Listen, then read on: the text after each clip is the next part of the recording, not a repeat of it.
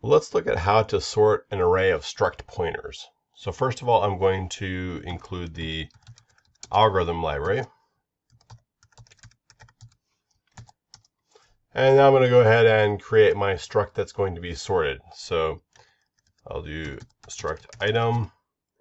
And this one is going to have two different attributes. So I've got number, and I've got a string name. All right. So when I want to create it, I need to decide first of all how big it's going to be, and I can have it be I'm going to do a const int size 5, and I'm going to have the array of struct pointers. So these are item, and it's going to be array, and I'm going to make it the size. Let's make this size capital right here. All right. Now I'm going to go ahead and put the items into it.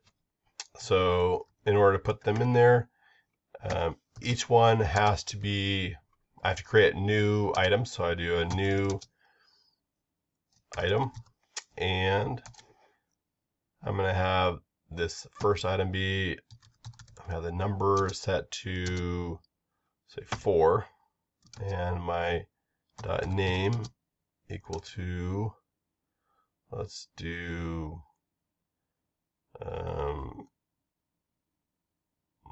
G. There you go. And then I'm going to make 5 of those. And change this right here. So each one of these is just a pointer, and each of these pointers is pointing to a new object. And I'm going to go ahead and put these numbers in here. So 4, 5, 1, 2, 3. Just to make sure that the values don't match up with everything exactly. And then G, F, D, A, S. All right. So now I've got all these things in here, and they are not sorted. And so I'm going to go ahead and display all of them so you can see them. So I've got my cout right here, unsorted array, and I'm going to have a new line right here, and then I'm going to do a for loop for printing out all the lines for and I equals 0, I is less than size, I plus plus, and then I'm just going to have a standard out, print out the array, and index I, and I'm going to use the arrow notation. And first I'm going to have the number, and then I'm going to put a blank space, and then I'm going to do the, once again, the arrow notation to the name.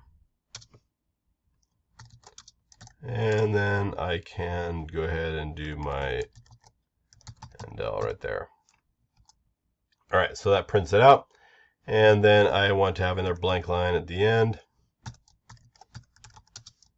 So I'll do right here. So I'll go ahead and run this so you can see it running, first of all. So I'll run this. And you can see it prints out my unsorted array. Got 4, 5, 1, 2, 3, G, F, D, S, A. All right, that's good. Now I'm going to go ahead and sort these. So I'm going to create some comparators that I can use with the standard library sort function. So I want to have a return type as a bool. I'm going to sort based on the number. Let's do number first. And I'm going to pass in two different items. So I'll pass an item star A. So I'm going to pass in a pointer to A. And I'm going to have a pointer to item B. And then I can compare these two and return either a true or false depending on whether A is before B or not. So I'm going to return A dash, or not dash, arrow, name number is less than B arrow number. So if A number, so number in A is less than the number in B, then it'll return true, which will cause it to sort so that it goes in the ascending order. If I want descending, I'd do a greater than instead. So do the same thing with the name here.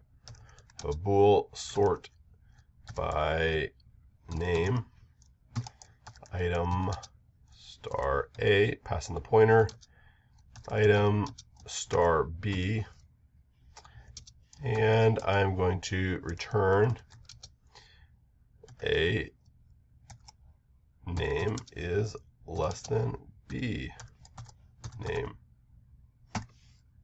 All right, so those are my two comparison functions that get passed or used by the sort method below.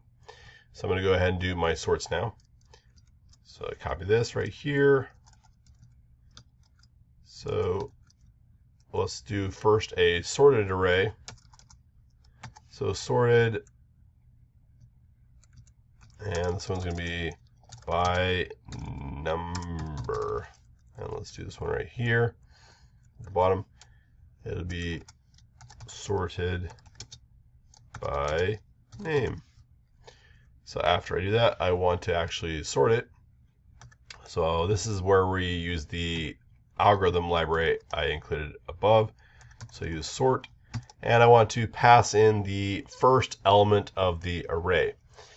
And I pass in the address of that, so I do at array 0. And then I want to pass in the element after the last element of the array. So because it goes from 0 to 4, I put in 5. So array, and since 5 is size, I'll just do size. That way it works, even if I make my size bigger. All right, and now I can use the comparison. So my comparison was sort by number. There we go. And all you need is just the name, because it uses that as like more of a callback type thing where it uses that function.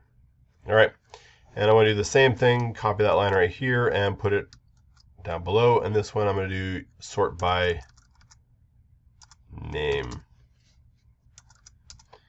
I spelled name correctly though.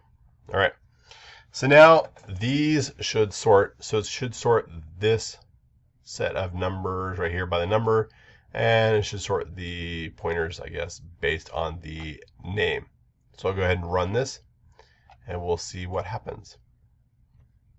All right, we can see the unsorted is still unsorted. The sort by number now is 1, 2, 3, 4, 5. So that's good. It sorted those correctly. The sort by name is A, D, F, G, S. So those are also sorted alphabetically. So that worked as well. So you can see how you can sort in different ways. And this is how you sort an array of pointers to structs. You can use this also to sort an array of other things as well, pointers to something else. Just pass in the pointers, and then you can use your comparison to write it out and make it work. And there you go.